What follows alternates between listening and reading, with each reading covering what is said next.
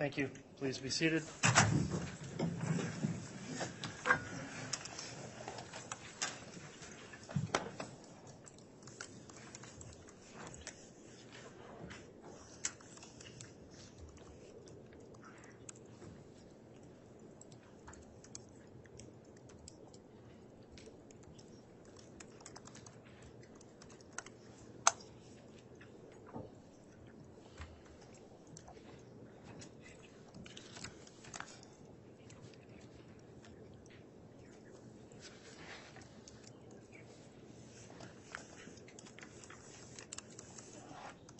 All right, thank you.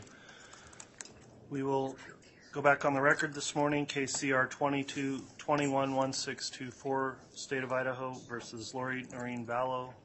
We are in jury trial at this time. The state continues with its case in chief. The court was advised that due to some unforeseen circumstances, the state was requesting a modification of some of the trial schedule relating to today as well as Monday. Is that correct, Mr. Wood? Yes, Your Honor. All right. So as I understand it, the state may have an issue where they'll need to end early today, as well as a request that we not hold trial this coming Monday. Is that correct? That is correct.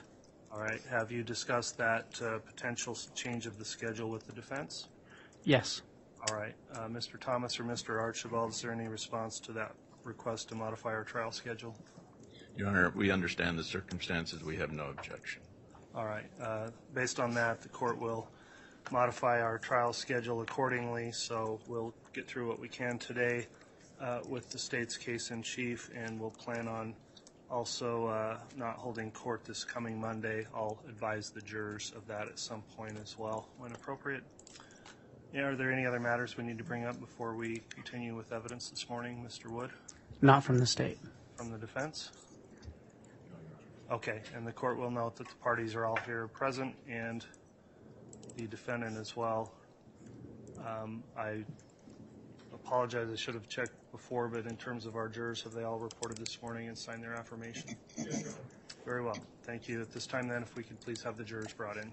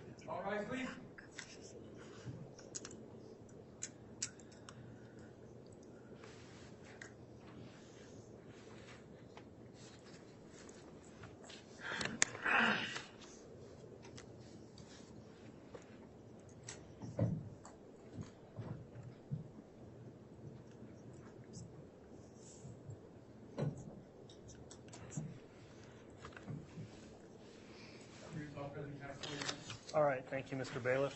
Please be seated. All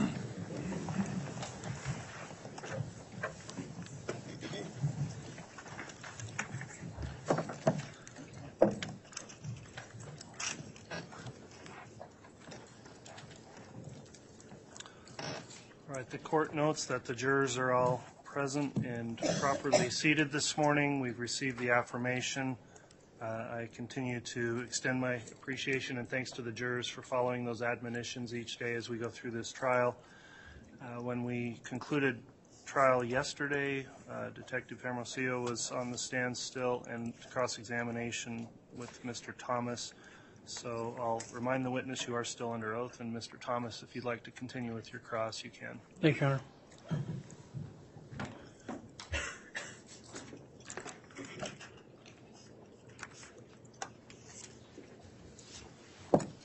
Good morning, Detective.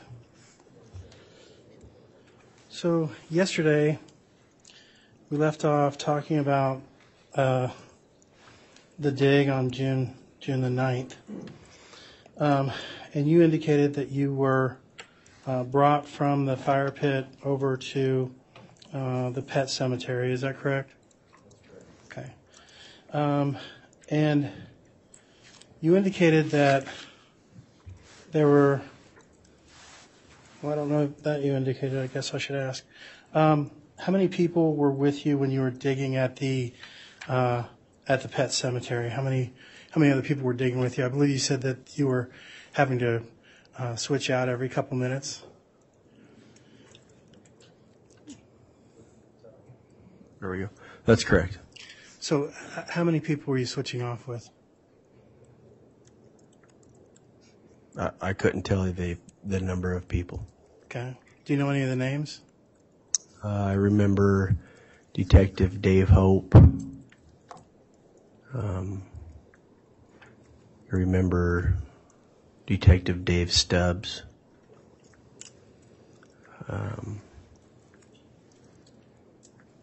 remember Lieutenant Colin Erickson.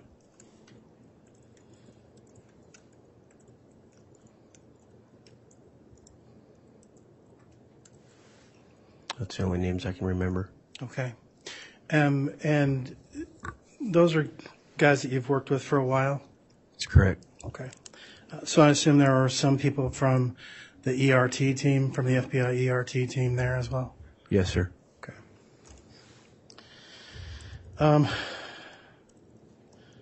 And you indicated that it was a slow and methodical type of a situation. How long did that take before you pulled out the green bucket from when you started from the top? If you can remember. Well, we started late afternoon. Well, I shouldn't say late afternoon. Early afternoon on June 9th. We didn't get everything out of the ground until afternoon of June 10th.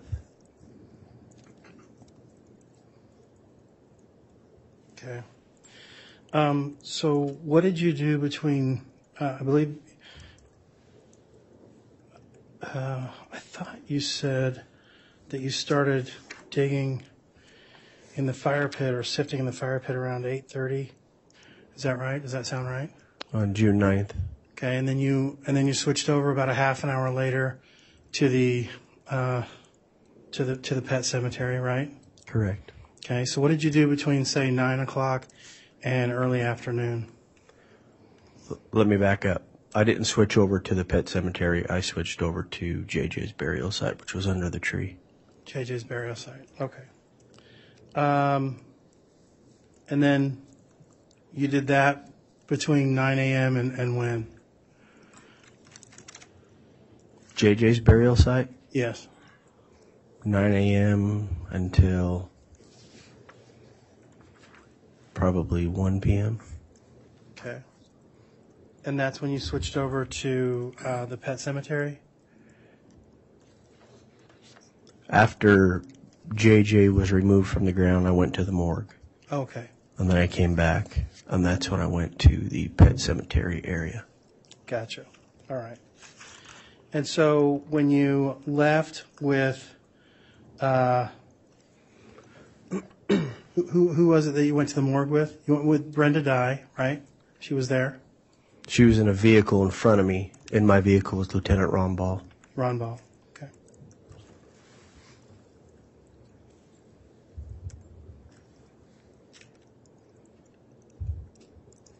And how long did you guys stay at the morgue?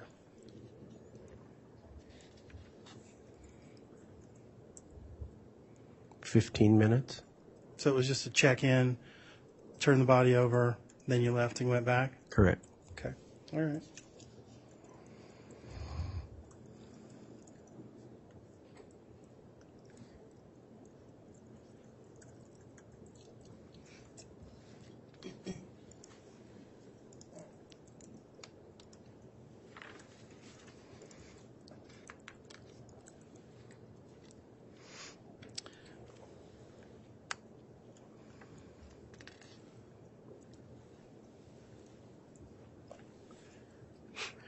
I'm not sure if I was a little bit confused about something. You said, I believe on direct examination with the prosecuting attorney, that you had found some teeth and some bones at the fire pit. Is that correct? Correct. Okay. And that was when you first started at 9 or when you first started at 9 a.m. in the fire pit area, or was that later on? That first day on the 9th or the second day?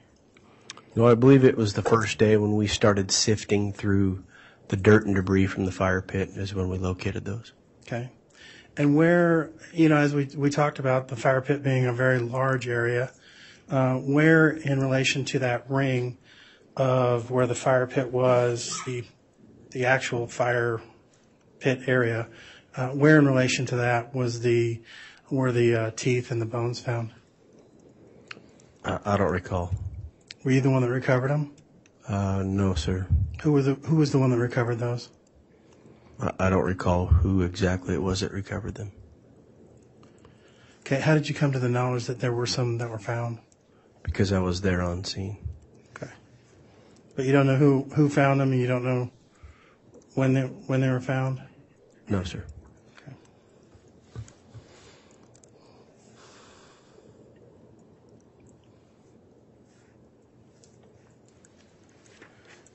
I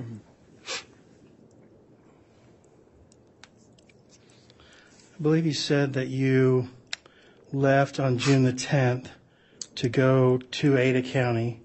About what time did you leave Fremont County?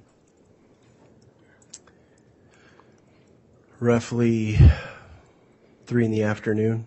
Okay.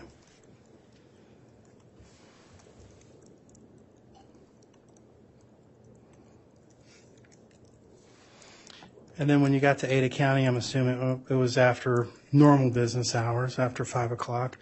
And so how does it work when you drop a body off at the coroner's office? We called. They knew we were on our way. There's a bay that we pull into. They had one of their employees meet us at the bay.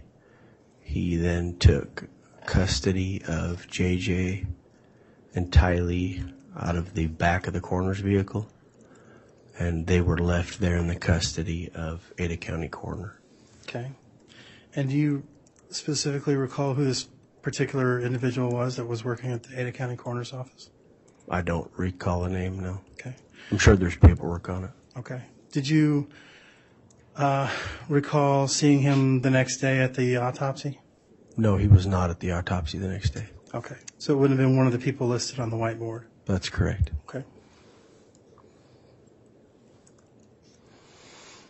I want to jump back a little bit to JJ's burial site. I'm going to hand you what's been marked as State's Exhibit 10H.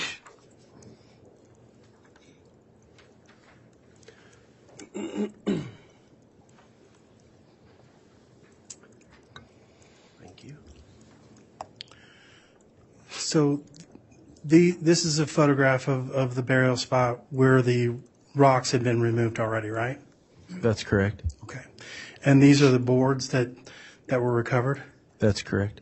Okay. Did you ever look or try to see where these boards might match in this house? Did you find anything in the garage or in the barn area or anywhere else on the property? We did. And was there anything that came of that? There were boards that were similar to the style, similar to the thickness, but we were never able to match, if you will, the sister board to the boards that we located. Okay. And where did you locate those boards? In Chad Daybell's garage area, just on his property, the red garage area. Okay. And were you a part of that actual search? I was a part of the search, yes. Okay. And you were one of the ones that were trying to match these boards up? I personally didn't try to match the boards up. We were all part of the search looking for boards similar. Okay. And when you say all, you mean everybody that was on the property that day? Not everybody, but a lot of people. Okay. Anybody in particular that you remember? No, sir. Okay.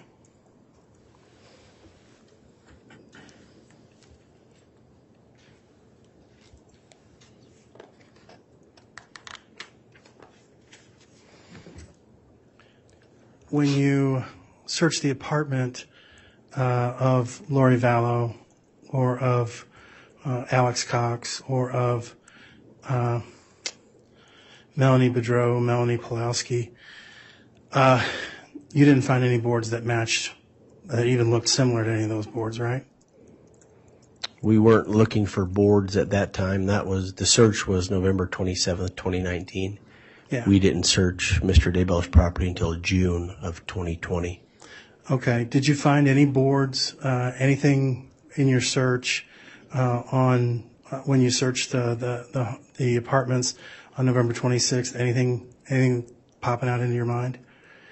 Any spare wood laying around or anything like that? Sir, we weren't looking for boards at that time, so I wouldn't have been drawn to any boards. They wouldn't have meant anything at that time. Okay. Did you take photographs? Were there photographs taken of those searches? There were. Okay. You've studied those photographs, right? Yes.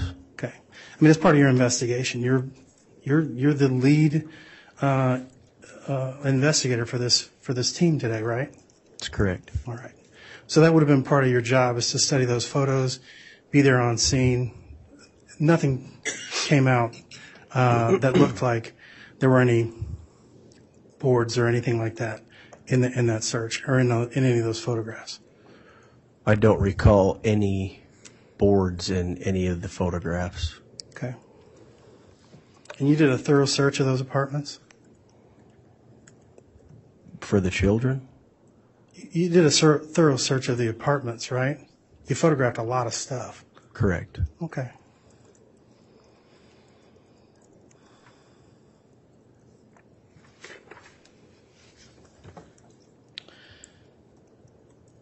Jumping back to the autopsy, you indicate that you were there when JJ's autopsy was done.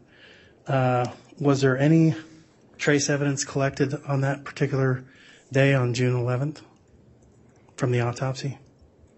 We stood in the back. The medical examiner didn't let us get too up close with, he had his team working around JJ. So I wasn't directly involved with the autopsy, so I can't answer to that. I just observed. Okay.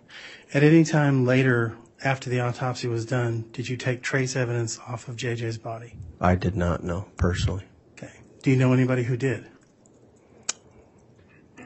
I do not know personally anybody that did. Okay.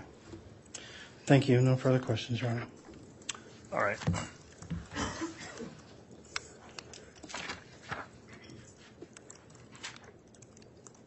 Mr. Wood, does the state have any redirect? Yes, Your Honor. You can inquire.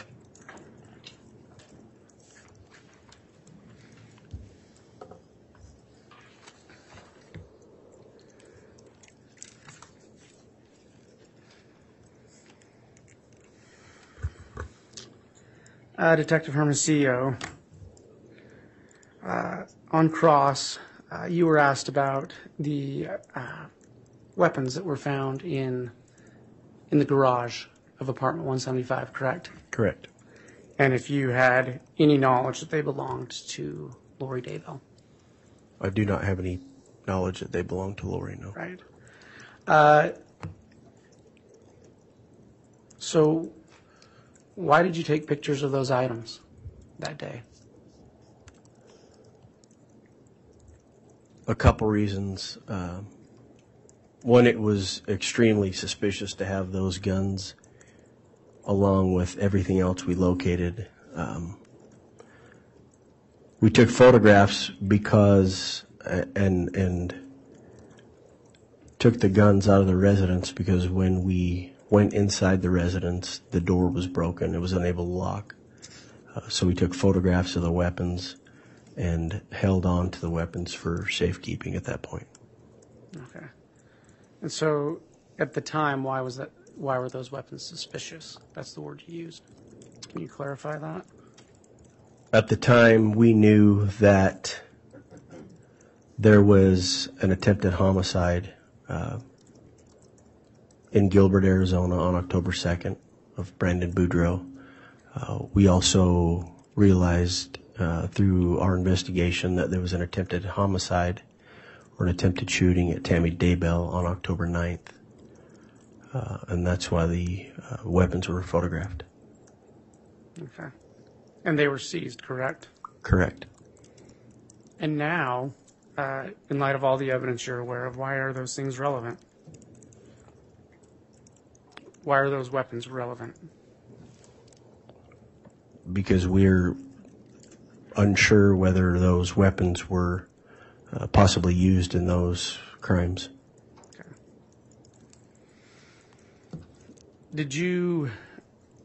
You stated earlier you had no reason to believe they were Lori's. At the time, did you have a reason to believe who they belonged to? No. Okay.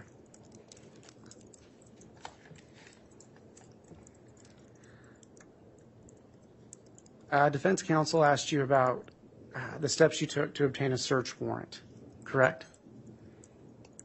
For which warrant? Well, let's talk about that. Let's go back to the morning of November 25th. Okay. That was the day, and correct me if I'm wrong, was it November 25th that law enforcement first made contact with Lori Vallow? That was November 26th. November 26th, thank you. And defense counsel asked you about a conversation that led you to take steps to get a warrant. Correct. Okay. Now, just to clarify, so that everybody understands, when you made contact with Chad Daybell and Alex Cox, who did you call? Lieutenant Ron Ball. Okay. And what did you do after Lieutenant Ron Ball arrived on scene? We went back to apartment 175, knocked on the door, there was no answer. We also went to 174, which was Melanie Boudreaux's apartment. Knocked on the door, there was no answer. There was also no answer at apartment 107. Okay. And so at that point, what did you do? At that point, we attempted to call Lori Vallow from a cell phone number that Chad Daybell finally provided to us. There was also no answer on the cell phone. So at that time, we drove to the prosecutor's office to see if we needed to obtain a warrant. Okay. And who is we? Who are you talking about? Myself and Detective Dave Hope. And did you obtain a warrant on November 26th? No, we did not. How come? We were able to make contact with Lori Vallow, and she was instructed to open the front door, that there were detectives outside that wanted to speak with her. Okay. And to your knowledge, did she speak with them?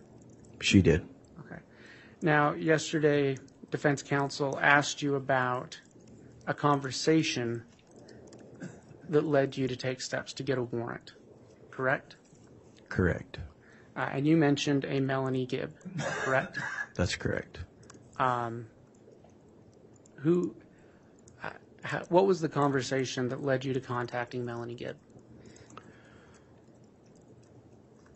When Lori Vallow was contacted by Lieutenant Ron Ball and Detective Dave Stubbs, she stated that J.J. Vallow was with Melanie Gibb in Arizona.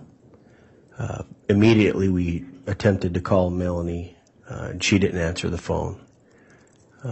They went back to the residence, made contact again with Lori Vallow, and she stated that J.J. wanted to go see a movie, Frozen 2, and that Melanie Gibb had taken J.J. to the movie to see Frozen 2, so that's why they weren't answering the cell phone. Okay. And to your knowledge, were you or other law enforcement able to get into contact with Melanie Gibb eventually? Yes, we were. Okay. And did she have JJ? No, she did not. And is that what led you to get a warrant the next day? That's correct. Thank you.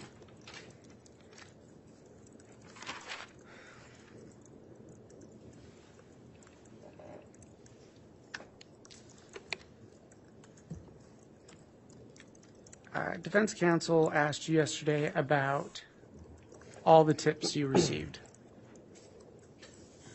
Correct? Yes, sir. Correct. Tell us a little more about the process you had set up to receive tips at the Rexburg Police Department. We had a hotline through NCMEC, through the FBI, and through the Rexburg Police Department.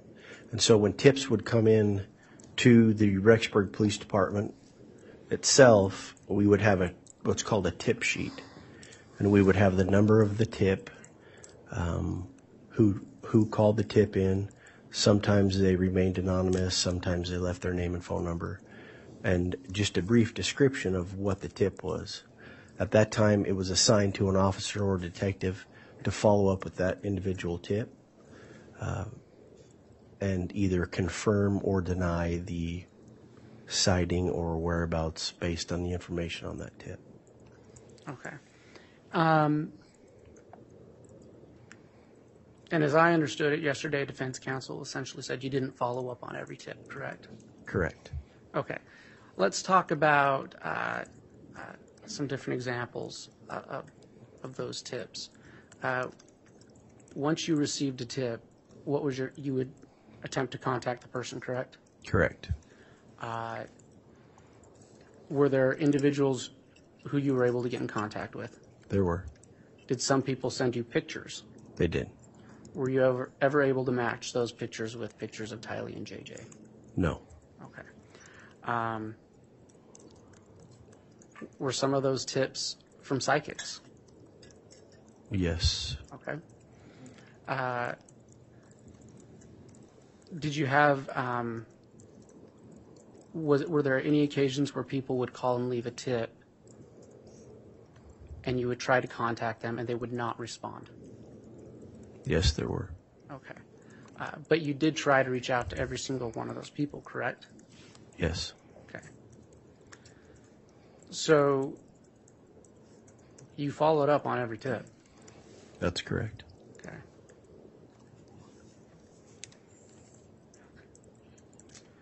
Defense counsel asked you yesterday about a body cam.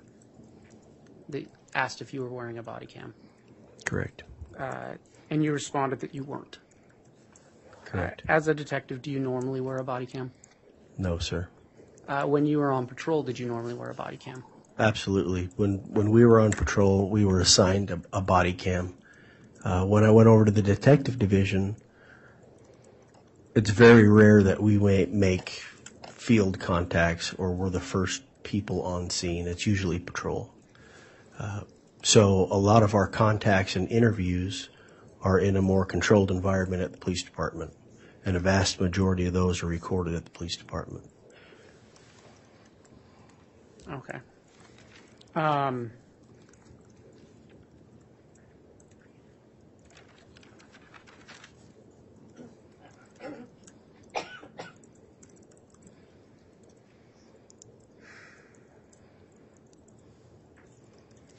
defense counsel asked you about sifting through the fire pit.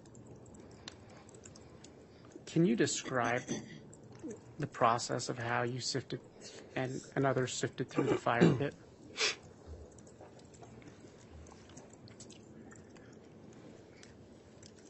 The evidence recovery team, FBI evidence recovery team, brought a sifter with them.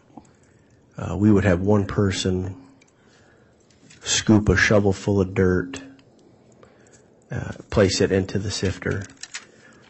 Underneath the sifter, there was a tarp.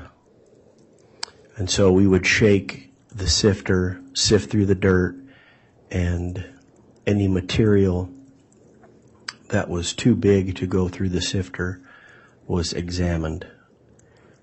Occasionally we would get rocks and different things, but there were many times that we got teeth, charred bone, little burnt pieces of flesh that were still there. So that was the process. We would call over an ERT member who was in charge of photographs if there was something that was in the sifter. We wouldn't touch it. We would call over a photographer. They would take pictures of it, log it down, and take it into evidence. Once that was completed, we would go back to sifting. Okay. The defense counsel asked you about kind of the timeline of the search on the Daybell property. Correct? Correct. So just to clarify that again, approximately what time did you show up at the residence? Approximately 7 in the morning Okay. on June 9th. And other members of the search team were staged Correct. down the road at the Sugar Salem Church? Yes, sir. Okay. Do you recall approximately what time they showed up? Probably 7:20, 7:30 in the morning. Okay. You testified yesterday about serving the warrant on Chad Daybell. Yes, sir. And you testified about observing him in front of his house sitting in a car. Correct. Approximately what time was that?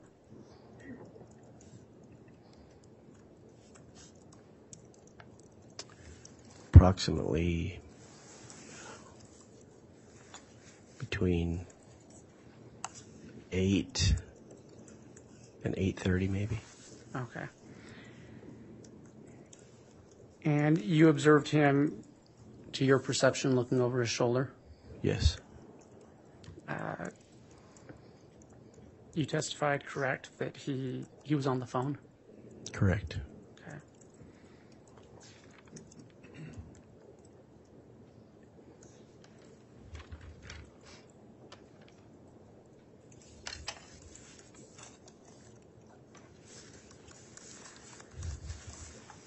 Going back to those tips really quick, you said you followed up on every one, or the police did. Were any of them credible? No. Meaning, and let me re-ask that, I apologize. Did any of them aid in finding JJ or Tylee? No. Okay.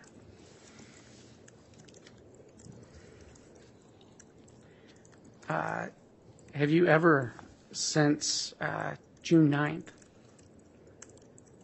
or let me rephrase that, at any time in your investigation, have you found any evidence to suggest that JJ was alive after September 22nd or 23rd? No, sir. Similarly, at any time in your investigation, have you found any evidence to suggest that Tylee was alive after September 8th or 9th, 2020? Of 2019. 2019, I apologize, thank you. Not after September 8th or 9th of 2019, no.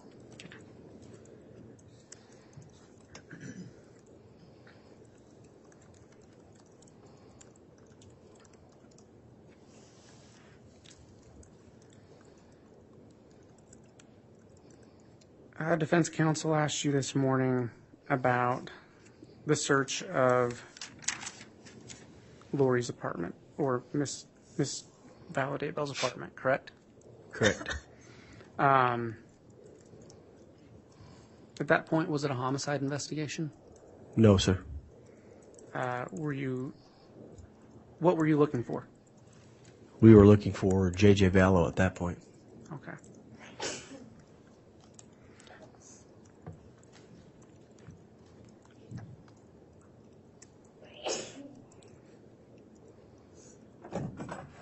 Your Honor, I have no further questions at this time. Your Honor, I apologize. May I recross? There's just one item, and I know this is, I don't want to get into a thing where we're going back and forth, but there is one thing I'd like to ask him real quick. All out, limited recross. Thank you, Your Honor. Thomas.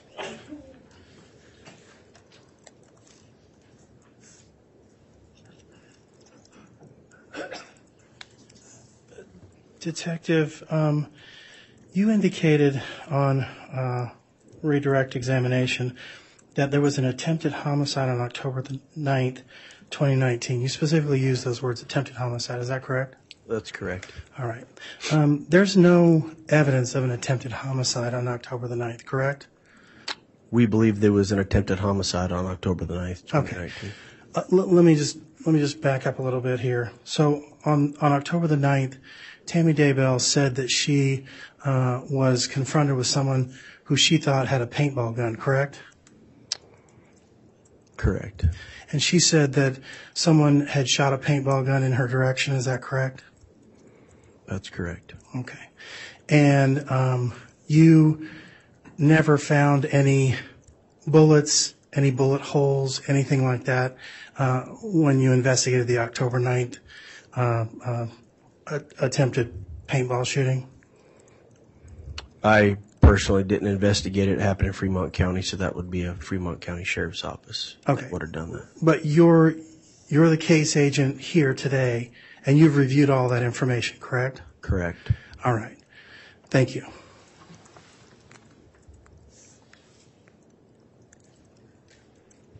All right, that'll conclude the testimony then of the detective.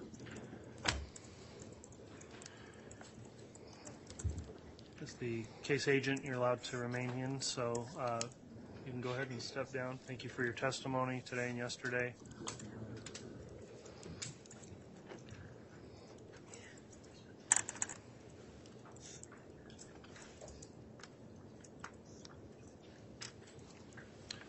All right, the state can call its next witness.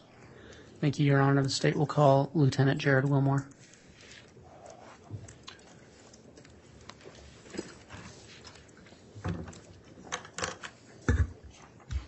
And Your Honor, Spencer Rammel for the state on this witness. All right, thank you, Mr. Rammel.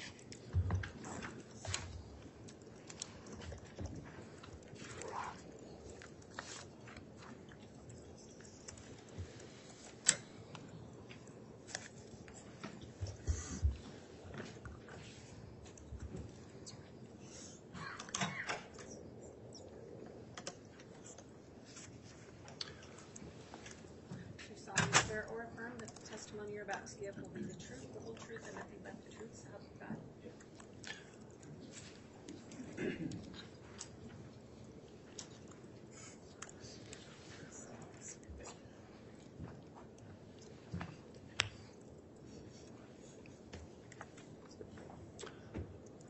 All right, Lieutenant Wilmore, as we get started here, I'll just remind you we're keeping a stenographic record of these proceedings, so please use verbal responses such as yes or no. Please try to avoid talking at the same time as any lawyer questioning you so the record remains clear. With that in mind, Mr. Rammel, you can inquire. Thank you, Judge. Lieutenant, can I have you state your name and spell your last name for the record, please? Jared Wilmore, Willmore. Lieutenant, where are you employed? Madison County Sheriff's Office. And how long have you been employed in that capacity? It'll be 20 years this year. And how long have you worked in law enforcement? It'll be close to 20 years. Okay. And are you post-certified? Yes. What are your current assignment and responsibilities? Currently, I'm the captain over the Madison County Jail and manage that facility. As a part of your current responsibilities, do you oversee the Madison County Jail Tellmate system? Yes. Can you explain what that system is and how it works? The Tellmate system is an inmate phone system. They can do video visitations, phone calls, messages. It's so people who are in custody can talk to their family and friends on the outside. And how long have you overseen Tellmate in Madison County? The last 6 years. And does that include the Tellmate system? Does that include both telephone calls and video visits? Yes. When a video call is made or taken by an inmate, is the camera always utilized? Not always. It depends. If an inmate removes the tablet from the charging station, the camera function will go black, and then it just becomes an audio call. Lieutenant, how do you ensure that inmates do not place calls or video visits on behalf of other inmates? Each inmate has a unique PIN number assigned to them, so they have to enter in their PIN number. It's also, there's facial recognition for the tablet video visits, and it's managed and reviewed by deputies to make sure that that's not happening. Whenever an inmate places a call or participates in a video visit, is any information recorded or stored regarding that call or visit? Yes, anything on the Tellmate system is recorded, with the exception of attorney phone calls or visitations. Those are privileged, so they're not recorded, but everything else is recorded. Lieutenant, is the second or outside party participating in that call, is that individual required to provide name and some personal information? Yes.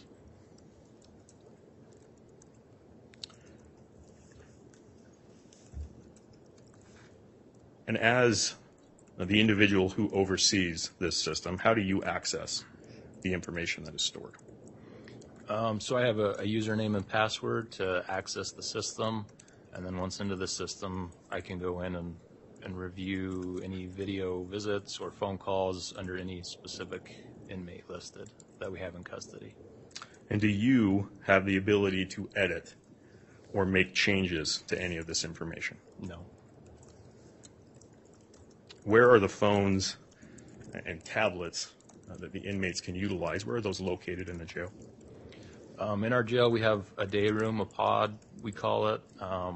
And so in that day room, they are located in just that open day room area, and an inmate can access the phones, the tablets.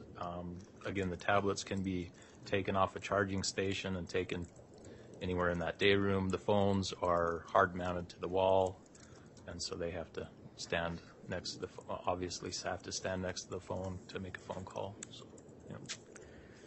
Do other agencies have the ability to edit or make changes to any of the information stored on these calls or video visits? No. How do you know the date and time a call was placed? Every time a phone call or a video visit it comes in, it is time stamped with the date and time that it came in through the system. Lieutenant, at the state's request, did you access some calls and video visits made or received by Lori Vallow? Yes. Your Honor, if I could have the witness handed what has been marked as States 33. Actually, Judge, I'm going to have him handed 33, 34A, and 34B. I'll see him. Thank you. We've talked about it.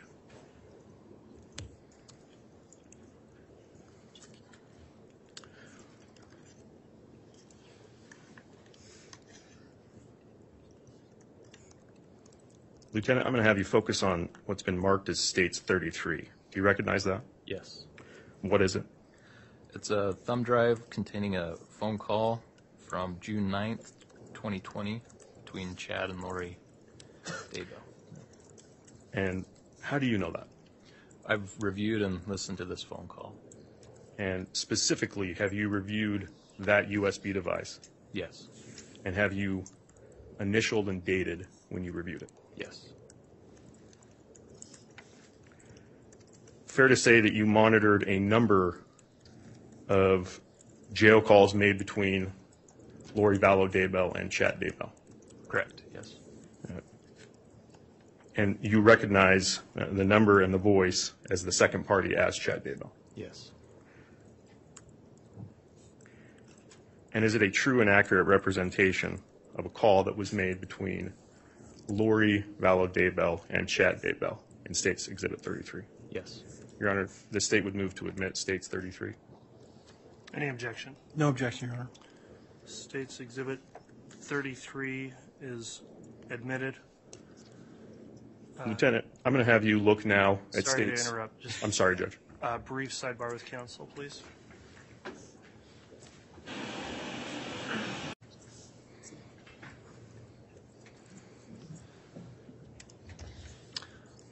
All right, we just had a brief sidebar. The court was just discussing the admission and handling of digital files with counsel, so thank you for your attention on that, counsel. Apologies for my interruption, and you can continue with your examination, Mr. Rammel.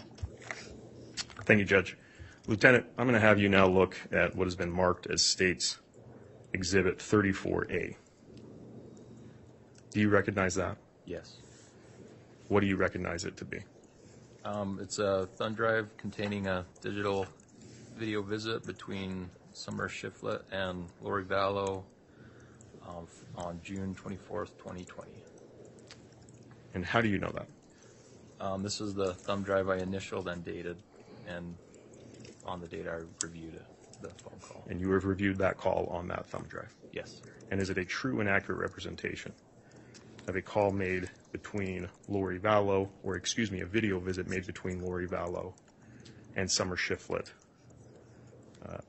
on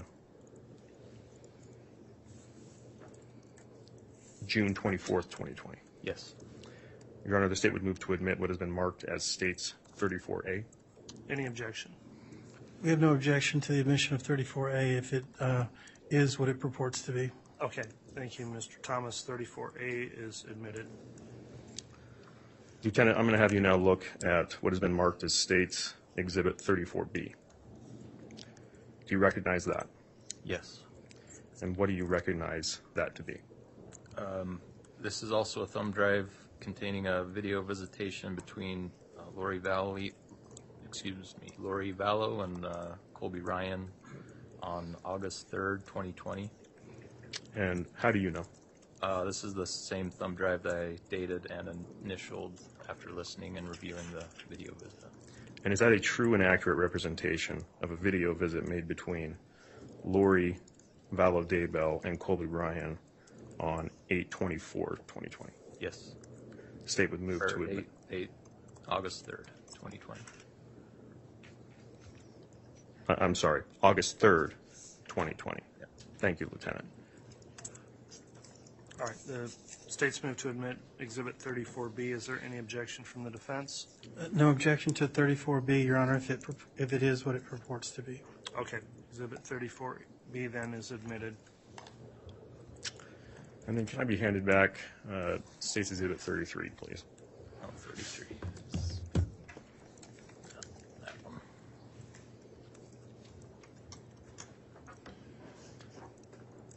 Lieutenant, you testified in State's Exhibit 33. It was a call made between Lori Vallow and Chad Daybell on June 9th, 2020. Does that date catch your attention? Yes. What catches your attention about it? That was the date that a search was made out at Chad Daybell's property, and when the search was conducted and the bodies of JJ and Taylor were found. And you were made aware of it that morning? Yes. Your Honor, I would request that we publish State's 33 to the jury. Any objection to that being published? No, Your Honor. All right, Exhibit 33 may be published to the jury.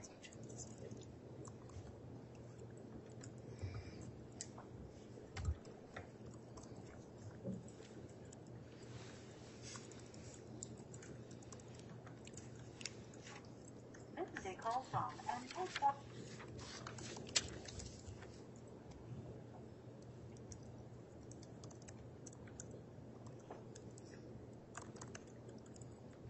This is a call from and paid for by Lori, an inmate at Madison County Jail.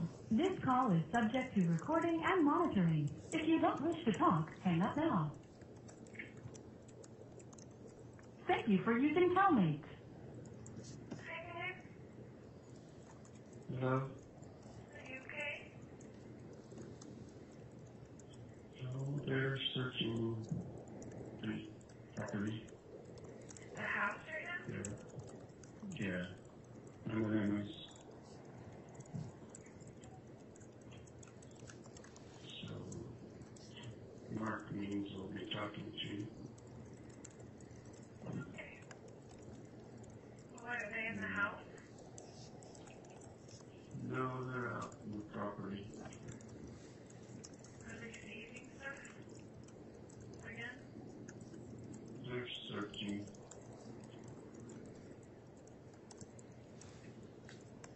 There's a search warrant, and so one of them is in this James.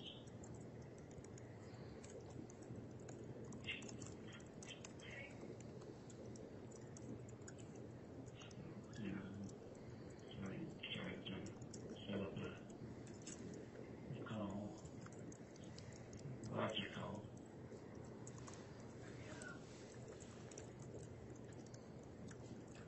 So we'll see what transpires.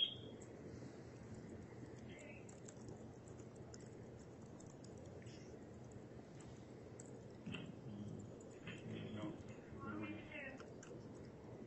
Pray. what? What do you want me to Yeah, pray. Pray.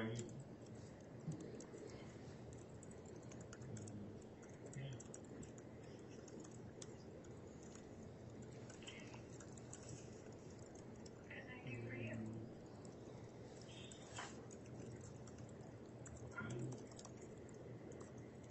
I'm doing pretty calm. I would call Mark, though, maybe.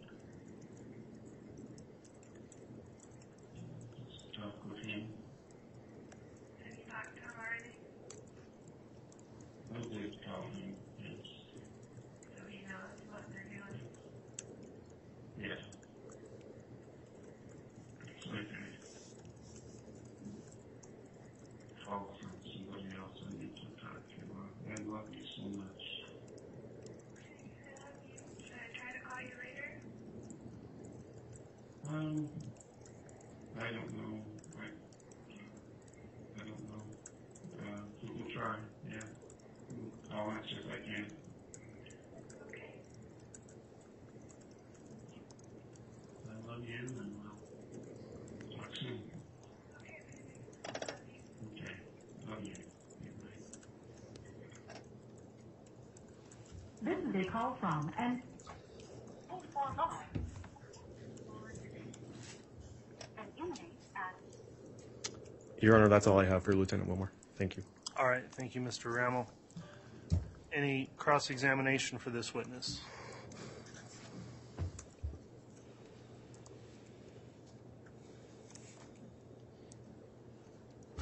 No cross, Your Honor.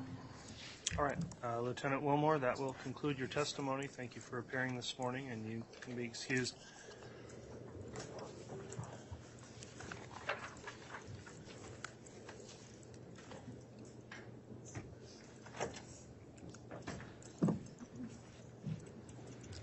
All right, the state can call its next witness. The state now calls Joe Powell.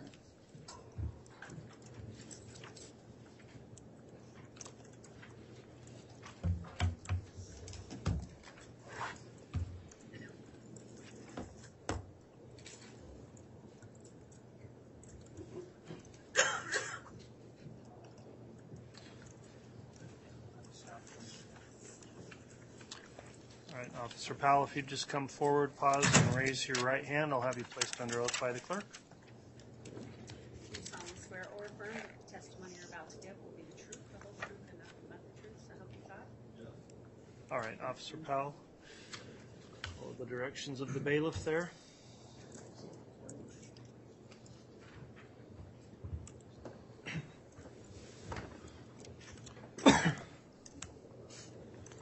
All right, I'll just remind the witness we're keeping a stenographic record of the proceedings, so please answer verbally using yes or no, for example. Please also try to avoid talking at the same time as anyone that's asking you a question. With that in mind, then, also I'll have the state, Ms. Rawlings, please identify yourself on the record before we get started, and you can commence with your direct examination. Thank you, Your Honor. I am Tanya Rawlings with the Fremont County Prosecutor's Office. All right, you can inquire on direct. Thank you, Your Honor. Your Honor, as we discussed earlier, I do have some certified records for medical documents and also a certified copy of the exhumation order for Tammy Daybell's body. They are marked as exhibits 38 through 41, I believe, and I think based on prior stipulation, I'm moving for their admission at this time.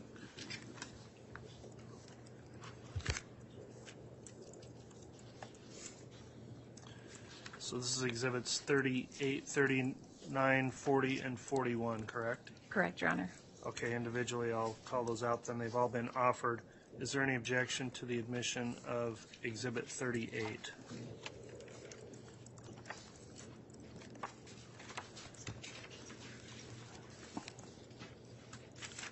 No, Your Honor. Any objection to admitting exhibit 39?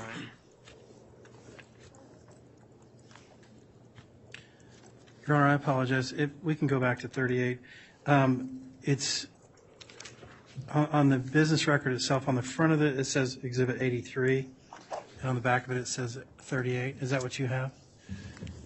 I do. There's lined out, looks like previously marked sticker. I have a courtesy copy, so mine doesn't have the currently marked trial sticker, but it probably is worth clarifying on the record the number and the explanation of the sticker on page 1. Yes, it was used in a prior proceeding, Your Honor, and so the sticker on the front is not the correct sticker. The sticker on the back of the page is the correct one. Okay, and that would be exhibit 38, correct, which is it's entitled Business Records Certification of Teton Medical Group? Correct. Okay. Any objection now with that clarified, Mr. Thomas? No, Your Honor. I was just concerned that maybe there was a dyslexic type of moment, but I think we're good. All right. On exhibit 39, does the defense have any objection to its admission? No, Your Honor. On exhibit 40, it's been offered. Any objection from the defense? No, Your Honor. Exhibit 41 has also been offered. Any objection from the defense? No, Your Honor. All right. Each of those exhibits is now admitted into the record of the trial. You can commence with your examination then, Ms. Rawlings. Thank you, Your Honor. Lieutenant Powell, would you please state your name and spell your last name for the record? Joseph Powell, P-O-W-E-L-L, Where do you currently work? Fremont County Sheriff's Office, And how long have you been employed with them? 21 years. What is your current job title? Lieutenant. Do you have any specialized training in order to be a peace officer? Yes, you have to attend the Idaho Police Academy, and then they require 40 continuing hours within every 2 years. Do you have any additional training to be a lieutenant? Yes. And what training and experience do you have as a lieutenant? I've been a lieutenant for 6 years and 100+ hours of training. Okay. And as a lieutenant, what are some of your job duties? I'm over patrol, the detectives. I oversee the schedule, look at reports, cover patrol shifts, and help detectives as needed. Have you worked as a detective in the past? Yes. How long did you work as a detective? Approximately 4.5 years. Are part of your current duties to investigate and follow up on cases? Yes. If detectives need help or they're busy, then I'll take a case or two. In your current role, are you informed of unattended deaths in Fremont County? Yes. Did you learn of the death of Tamara Daybell? Yes. When did you learn of her death? On October 19th, 2019. Okay. And in addition to that, were you also contacted by another law enforcement agency regarding her death? Yes. Who was that? Gilbert Police Department in Arizona. Okay. When did they contact you? On October 31st, 2019. What did you learn from that contact? They was inquiring about Tammy's death and if we was investigating it, and they had an attempted murder down there. At some point, did you become aware of an individual or of an investigation involving someone named Lori Vallow? Yes. Did you also learn about an individual named Alex Cox? Yes. And did you also learn about an individual named Chad Daybell? Yes. Did the Gilbert Police Department request your assistance? Yes, they did. What did they request your assistance with? Trying to locate a 2018 Jeep Wrangler, gray in color, with Texas plates. Did you personally follow up on looking for the Jeep? Yes. Where did you initially attempt to locate the Jeep? Went to the 202 North, 1900 East in Fremont County. And what residence is that? The Chad Daybell residence. Okay. Why did you follow up on this? It was just quick and easy. Detectives was busy. So I just got in my vehicle and drove out there and checked. Okay. Did you conduct additional surveillance when you were looking for the Jeep? Yes. Where did you conduct that additional surveillance? 565 Pioneer Road in Rexburg. And how, if at all, did that connect to the death of Tammy Daybell? Chad Daybell was at that residence there. Okay. What, if anything else, about your conversation with Arizona caused you concern over Tammy's death? About the death surrounding the individuals and the attempted murder. Okay.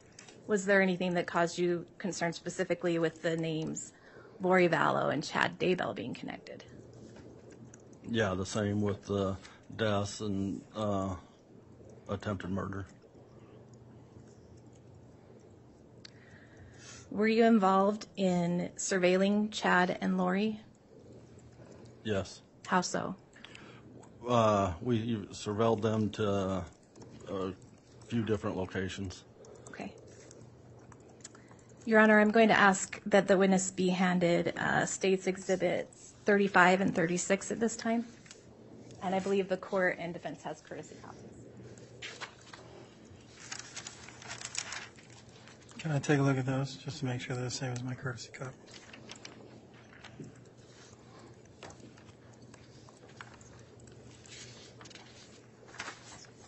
Thank you.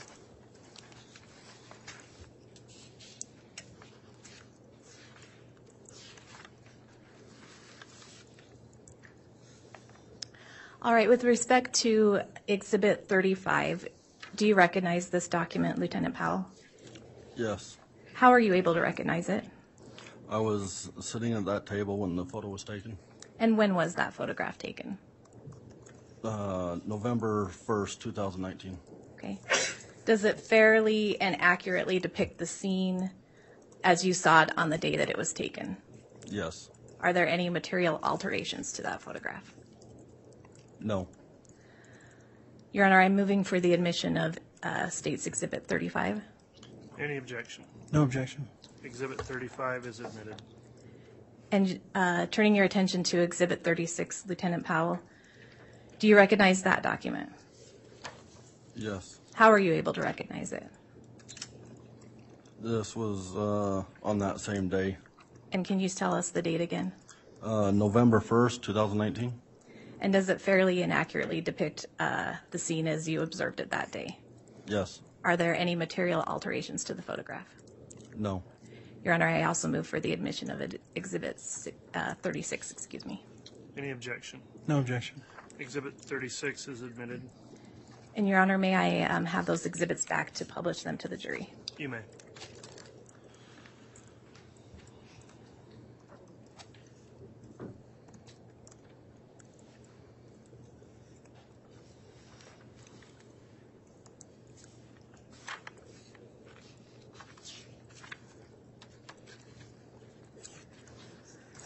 All right, and I think this is the third time that I've asked you this question, but when did you observe Chad and Lori at Cafe Rio?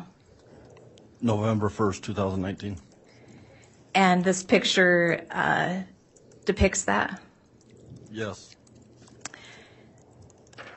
And what were your observations of them while they were at Cafe Rio? There's in conversation and eating. Okay.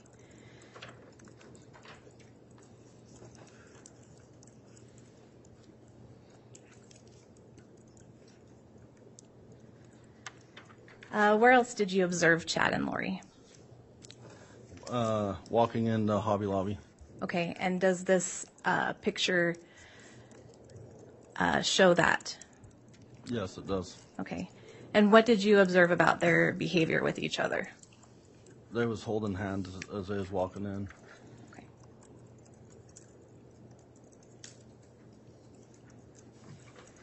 At some point, was an investigation into Tammy's death conducted? Yes. Why? Because of all the suspicious circumstances, the investigation, her age. Okay. You mentioned her age. Were there any other suspicious circumstances that you'd elaborate on? Through the investigation, it seemed that she was in pretty good health. Okay. And was this a joint investigation with other agencies? Yes, it was. What other agencies were involved at this point? Rexburg Police Department, the Sheriff's Office, and I believe the FBI was too. Okay. At some point, did you turn this investigation over to detectives in the Fremont County Sheriff's Office? Yes.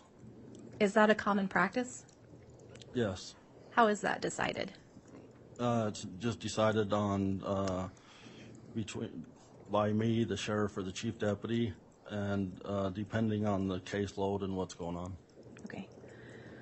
What did you do specifically in relation to the investigation involving Tammy's death? I did a search warrant on the townhomes in Rexburg, on one townhome in Rexburg. And then I helped with the search warrant at the Daybell residence and the exhumation of Tammy Daybell. Okay. Now, with regard to the search warrant for the townhomes in Rexburg, the one specifically you did, were you able to determine who was on the lease? Yes. Who was that? Alex Cox. Do you recall the number? 175. Okay. Did you also seek search warrants for Tammy Daybell's medical records? Yes, I did. And what did you learn from your review of those records? That she didn't go to the doctor very often. She was in good health. She was being seen for depression and hurt hand. Do you recall from your review of those medical records anything regarding her heart or blood pressure? Your Honor, I'm going to object. I don't think he has the qualifications to be commenting on medical records. At this point, I will sustain that objection. I think that's probably outside of the scope of proper testimony for this witness. Did you run a controlled prescription check or seek a search warrant for Tammy's prescriptions? Yes. What did you learn from your review of the prescription records?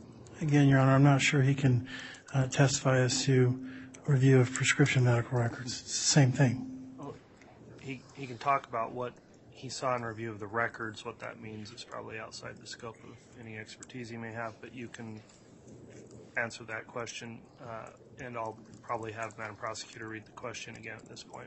Okay. And I'll maybe lay a little bit more foundation, Your Honor, too. Thank you.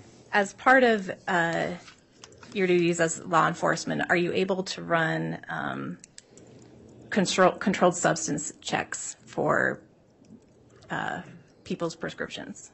Yes. And that's a database that you have access to as a member of law enforcement? Yes.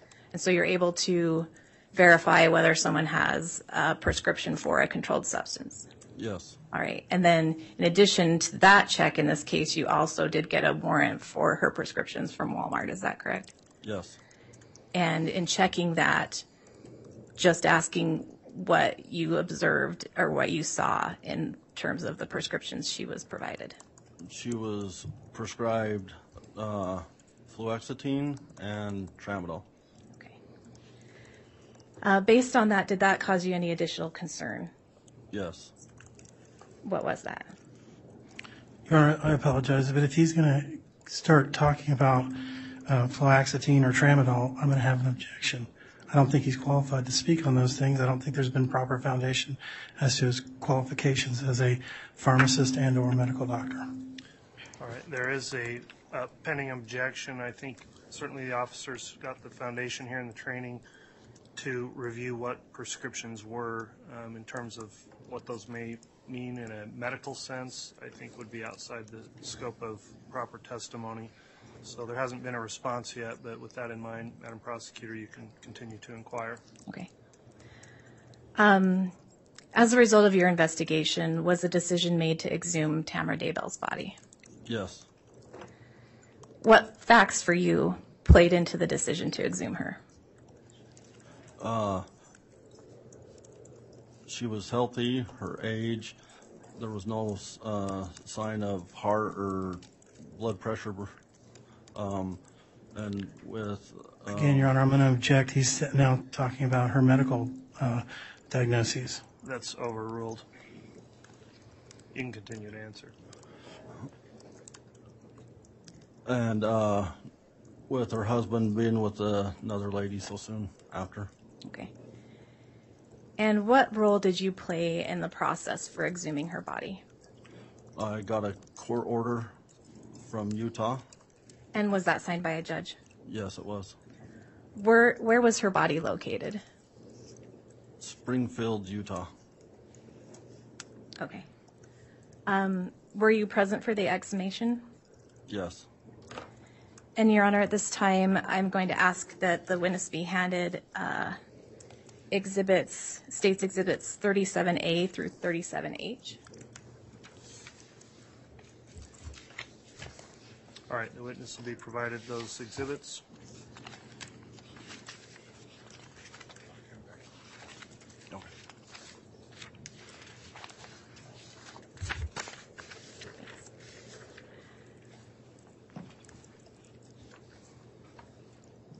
And, Lieutenant, can you just review those quickly?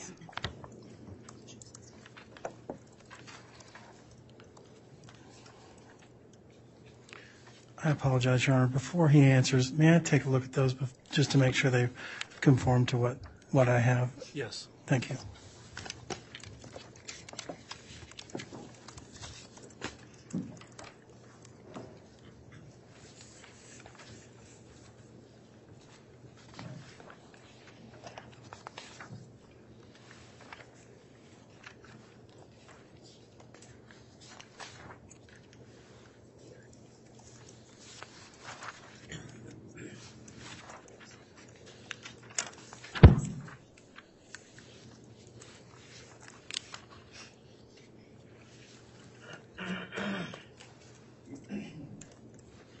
Thank you, Your Honor. And just to speed things along, I have no objection to the admission of any of those.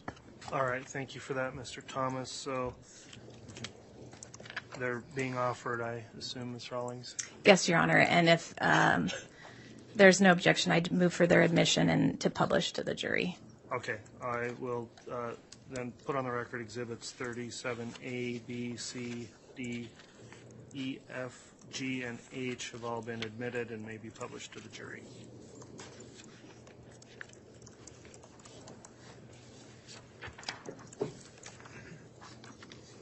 And Lieutenant Powell, in your review of those photos, were they, I think I may have already asked you this, but in case I didn't, were you present for the exhumation?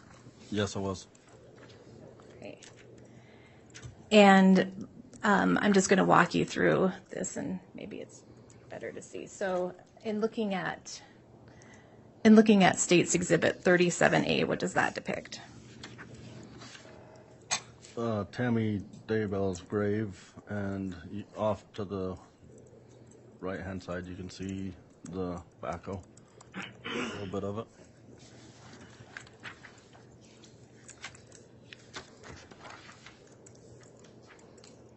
And 37B? The backhoe digging the grave up.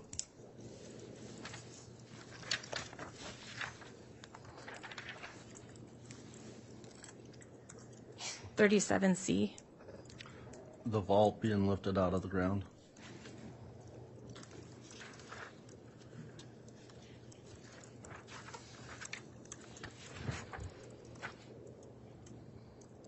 $37D? The vault outside the ground. And what material is the vault made of? Cement.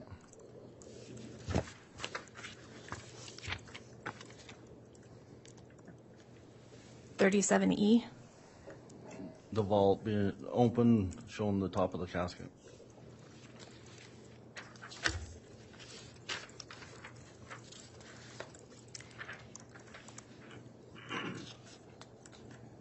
And 37F?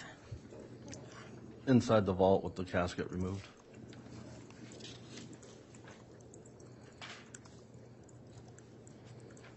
$37G? The casket being loaded into the vehicle to be transported. Okay.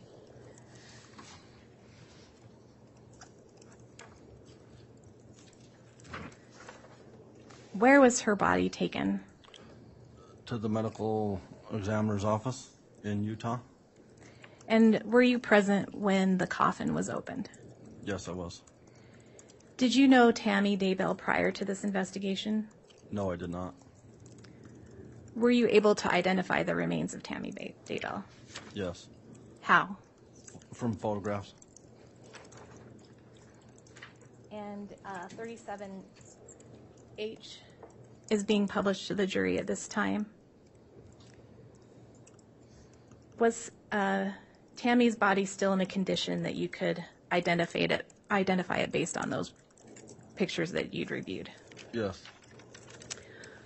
Was there any indication that the body or the casket had been tampered with in any manner? No. And what did you see inside the casket? Tammy Daybell's body.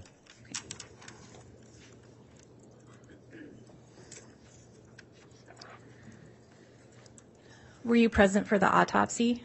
Yes, I was. Was there a determination as to the cause of death at that time? No, there was not. Following the autopsy, what happened with regard to Tammy's body? She was taken to a funeral home and then prepared and then taken back out and reburied. Once the autopsy was concluded, were there any other actions taken in relation to that investigation? Yes, from the other detectives. Okay. Now I'm going to turn your attention to January 3rd of 2020. Were you working that day? Yes, I was. What was your assignment that day? To help serve a search warrant. Where did you serve the search warrant? 202 North, 1900 East in Fremont County, Idaho. And what type of building is that?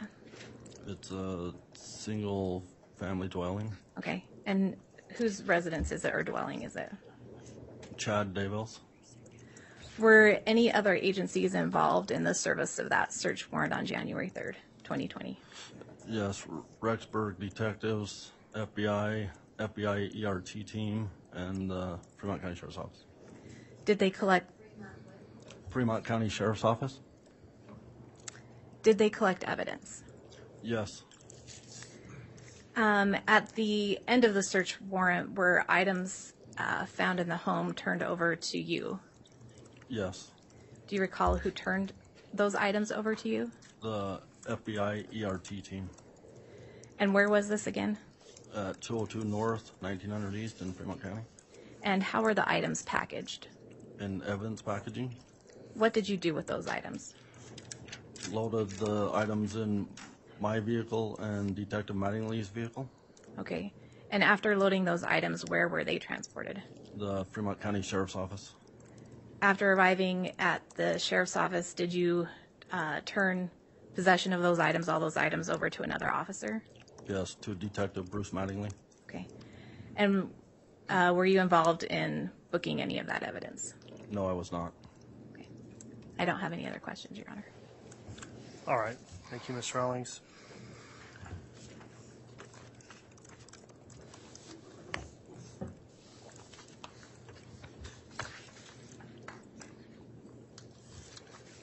Cross-examination from the defense. Is the court wanting to take a mid-morning break anytime? I mean, just kind of give me kind of a ballpark as to when you want me to. I was thinking around 10:30, but any time. Okay, I think I could probably be done by then. Thanks. Okay, thank you, Mr. Thomas.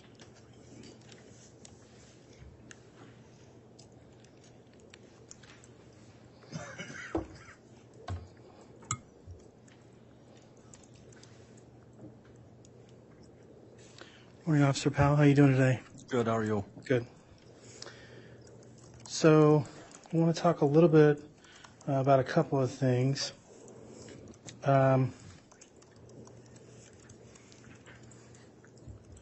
You work for the Fremont County Sheriff's Office currently? Yes. Okay. Have you ever worked for any other agencies? No. Okay. You were contacted by the Gilbert Police Department in Arizona, is that right? Yes. With regards to locating a Jeep? Yes. Okay. And from that, you were involved in some surveillance of Chad Daybell and Lori Vallow, is that right? Yes. Okay. And you took some photos. I believe one was at Cafe Rio. Do you know where that was? Was that in Fremont County or Madison County or somewhere else? That was in Bonneville County. Bonneville County? Yes. And how far is that from St. Anthony? So your office is in St. Anthony, is that right? Yes, it is. And this photograph was taken in Idaho Falls, is that right? Yes. So how far of a drive, if you were to drive, how far is that? Approximately 30 minutes. Okay. And your normal jurisdiction is Fremont County, but you indicate in this particular case that you've served a search warrant or was the primary on a search warrant in Madison County, correct? I'm not sure what you mean by that. I apologize. Maybe I got some things mixed up. You were not on the search warrant of the townhomes in Rexburg? No. If I did, I just assisted. I was not primary on it. Okay. You didn't testify to anything about search warrants in the townhomes in Rexburg? I served a search warrant to see who was on the lease for the townhomes, yes. Okay. And those townhomes are located in what county? Rexburg. Madison? Madison County, yes. Okay. All right. And you indicated that Alex Cox was on the lease at 175? Yes. Okay. But you weren't involved in actually searching that townhome? I don't recall, but if I was, it was just assisting Rexburg PD. Okay. But you don't have any specific recollection of being there when those townhomes were searched? I don't. Okay. All right.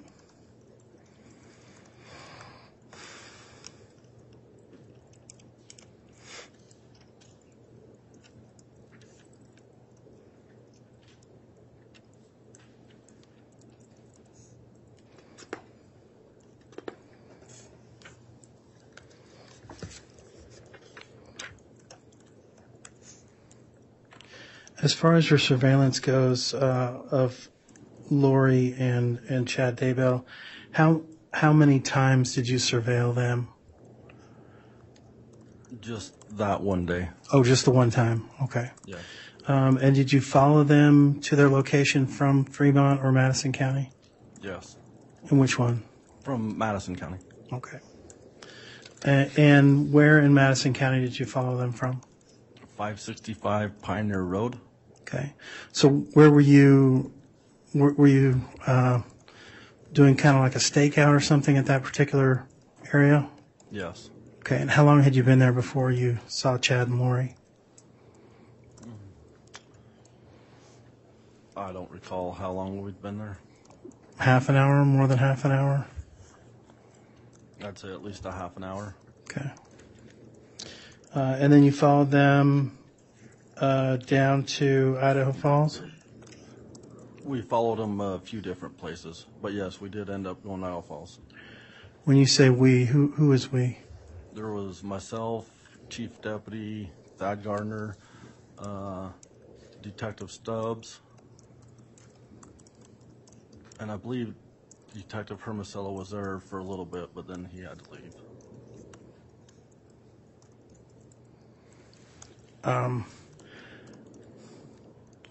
Were you all four in the same car, or were you in different cars?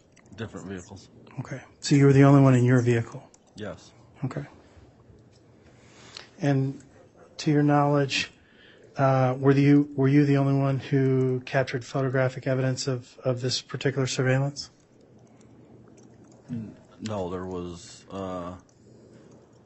others that collected photos. Other photos that were taken on this day? Yes. Okay, thanks.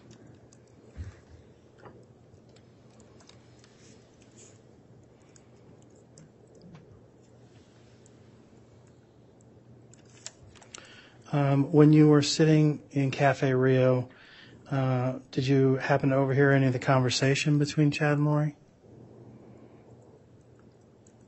No. How far away were you?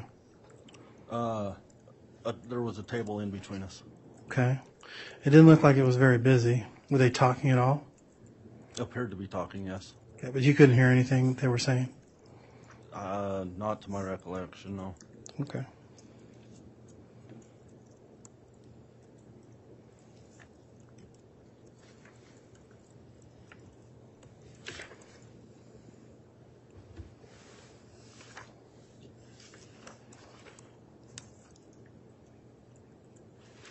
Were you involved at all in the October 9th investigation of the attempted paintball shooting of Tammy Daybell? Your Honor, I'm going to object. This is beyond the scope. I'll overrule that. Go ahead and answer. No, I was not. Okay.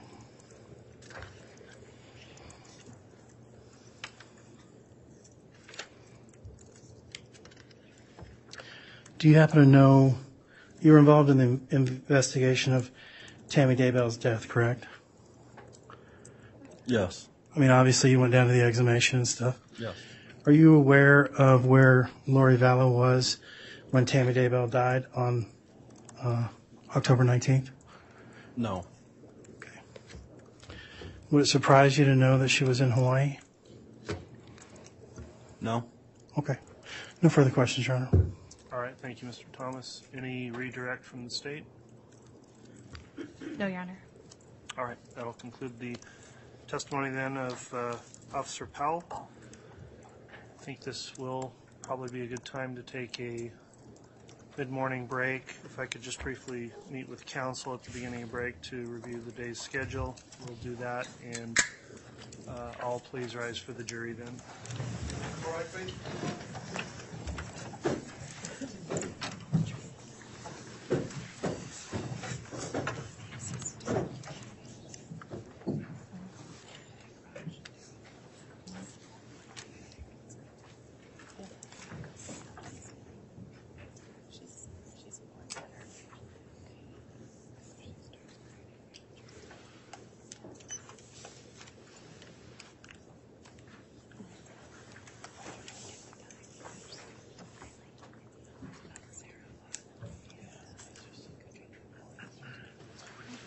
All right, thank you. Let me just indicate also, as we break for the morning break and at any other breaks, there's a couple of rooms that are reserved just outside the courtroom for counsel only. So if you're a member of the observing public, please don't make any entry into those rooms just outside the courtroom doors here. And with that in mind, we'll have our mid-morning break, and I'll just briefly discuss our scheduling with counsel. All rise.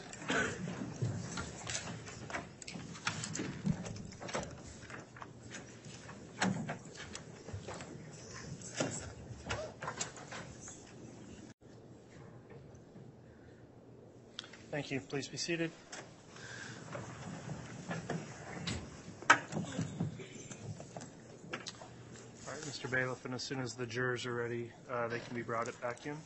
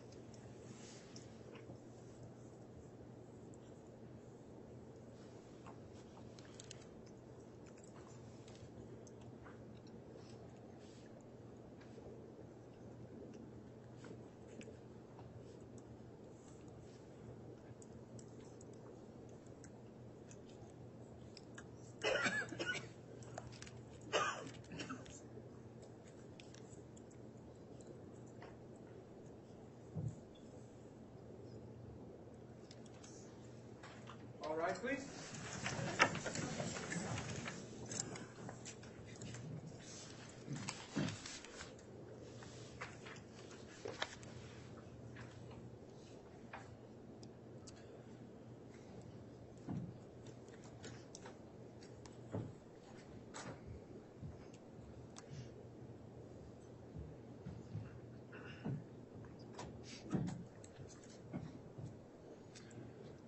Jury's office accounted for, Your Honor.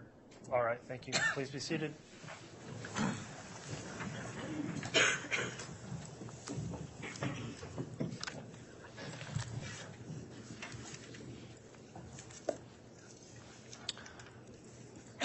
Okay, we're back on the record on KCR 22-21-1624. The jurors are all present, state's present, as well as the defendant and her counsel. We just concluded our mid-morning break. Typically at this time we would commence with another witness. However, there's been some unforeseen circumstances that have required the state to request that we adjourn for the day. We've discussed that in chambers, and I understand the defense would not object to that request given the circumstances as well. So does the state request an adjournment for the day? Yes, thank you. All right. Does the defense agree? Yes, that's fine, Your Honor. Okay. I appreciate that, counsel. So, ladies and gentlemen of the jury, occasionally these things come up during a long trial. We appreciate your attendance today. We will be adjourning for the day. I will also advise you that we have determined that we're going to need to take a day off, which would be next Monday, the 17th. So we'll be back on for trial tomorrow, Thursday the 13th, and Friday the 14th. And then you will not be required to return on the 17th, and then we'll start again on the 18th. And I just thought I'd let you know in advance so you can make plans to do other things while you have that break coming up this weekend. So that will conclude evidence for today. As I try to remember to tell you each time we break for the day, please continue to follow the admonishment of the court to not investigate this case. Don't look into the case through the internet or through any other media sources. Please don't discuss the case with anyone else, including each other. And with that, if all would please rise, we'll have the jury excused for the day. All right.